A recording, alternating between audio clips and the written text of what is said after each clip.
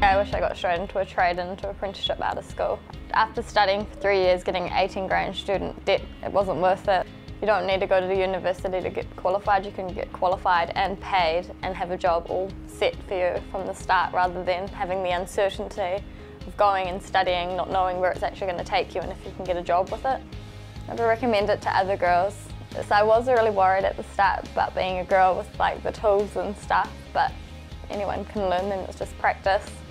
It's cool working on site. Get to like joke and work around, as tradies all seem to have a good sense of humour and stuff. I love my job. I'm doing new things every day and learning something new every day. When I look back at my decision, I'm proud of myself, and I think it's one of the best ones I made. My name's Courtney, I'm 22, I've got a trade and I've got it made.